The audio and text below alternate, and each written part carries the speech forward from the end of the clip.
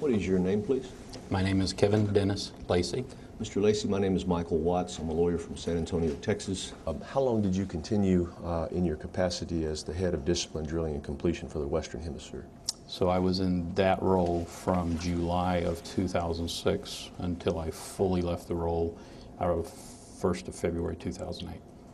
Okay. And in February of 2008, what role did you assume at that point? The Vice President of Drilling and Completions for the Gulf of Mexico Business Unit for BP. Good afternoon, Mr. Lacy. Carrie Karras for BP. Based on all of the involvement that you had in the Gulf of Mexico in 2008, did you ever cut cost at the expense of safety? I did not. And did anyone in BP's management ever tell you to choose cost over safety in 2008? No, they did not.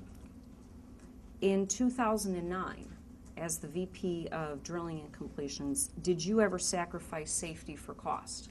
No, I did not. Did anyone in BP's management ever tell you to choose cost over safety in 2009?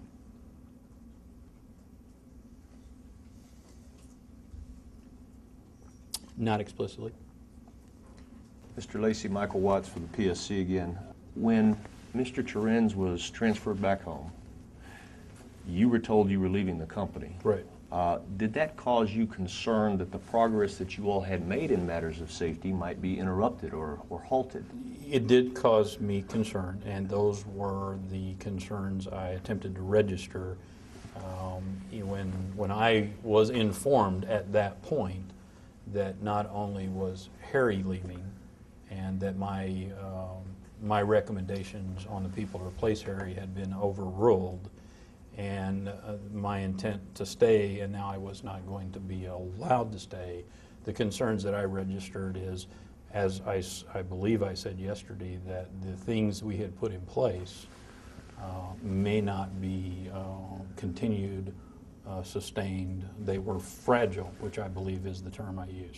And if you have a safety problem, you bring in some hotshot QSE guy from Chevron to fix the Gulf of Mexico operations, and he works his tail off together with Harry Terens and Curtis Jackson and achieves progress in safety. Were you concerned that if you eliminated that whole team that fixed the progress in the first place, that you might go back to where it was with problems in process safety? I had that concern immediately when I understood I was not going to continue. At that time, I was not aware of the other changes as well. And when the safety leadership for Gulf of Mexico's drilling and completion is wiped out through a transfer or through a job elimination, does that send a message to the people that used to work under those people about priorities? It could send a number of messages, yes. Well, and in terms of these messages that could be sent, one message that had happened in 2008 and 2009 is that you received management directives from Andy Inglis and others that thou shalt cut costs. That happened. That's a fact.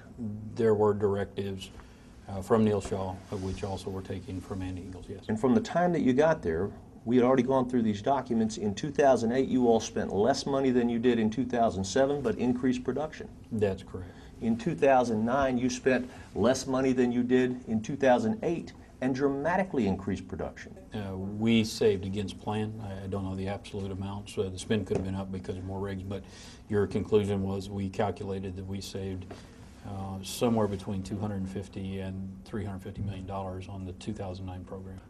And so this directive from management to save money led to a reduction in expenditures in 2009 alone of somewhere between $250 million and $300 million in the Gulf of Mexico drilling and completion operations, right?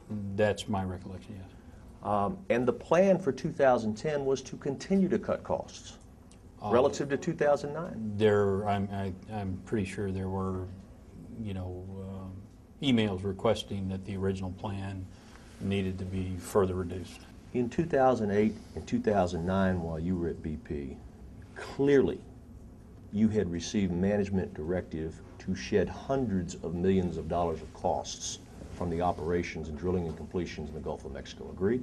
I was assigned performance targets that indicated we would have to save several hundred millions of dollars in order for me to satisfactorily meet my performance targets. You had what was known as an IPC, which is a performance contract that set forth objectives or criteria where you would get exceptional performance, right?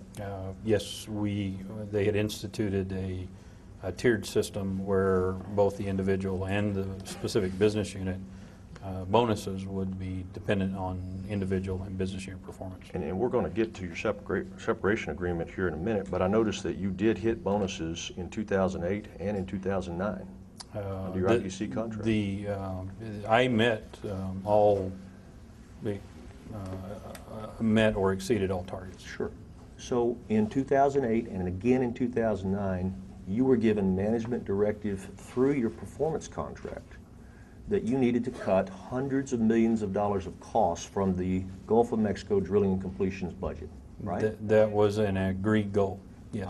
And you met that goal. You shed $250 to $300 million in costs between 2008 and 2009. In the calendar year of 2009, that was my estimate. In that same calendar year, we've already talked about documents that show that your production went up 54%. We had an exceptional delivery performance that year in terms of production. One of the ways that you increase production is to more successfully and quickly drill productive wells, right?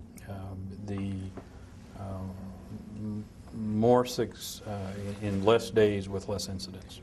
When you said not explicitly, there was pressure from the boardroom that you have talked about in your speeches to achieve more successful wells in less time. Agreed? My reference when I said boardroom was forward-looking and taken in the context of all boardrooms are looking to achieve that. Sure, but I want to talk about BP's boardroom. Yes. What caused your 6-second pause in the words "not explicitly"? I was never given a directive to cut corners or to deliver something not safely, but there was tremendous pressure on cost. All right, and let's visit about that for a second. That tremendous pressure on cost was a tremendous pressure to reduce costs. That's right? correct. That tremendous pressure on cost reduction existed in 2008 while you were at BP? In all years, but it was particularly acute in the latter part of 2008 and the first half of 2009. And it continued through the second half of 2009 in the planning for 2010, that there were going to be further cost reductions. I believe I stated earlier, initial business plans, as is often the case, were sent back for revisions and further reductions. And when you say further reductions, that meant greater cost reductions. Yeah. Yes, that's correct.